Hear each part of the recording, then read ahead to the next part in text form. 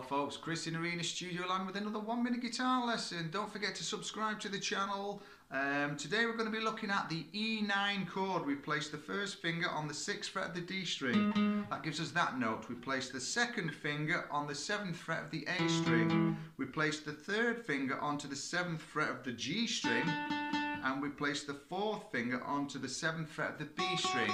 We play strings 5, 4, 3, 2, 1. We play strings 5, 4, 3 and 2. And that gives us a lovely E9 chord.